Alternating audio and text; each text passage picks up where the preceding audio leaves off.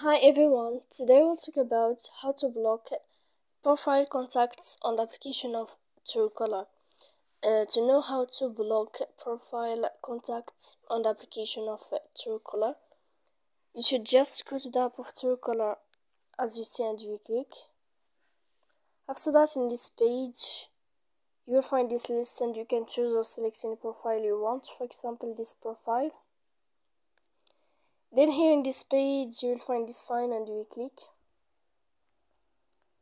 Then here you will choose that if it is a business number or personal, and you will click here to write a comment and you will choose the type of spam, what is it, and then you will click here block as you see.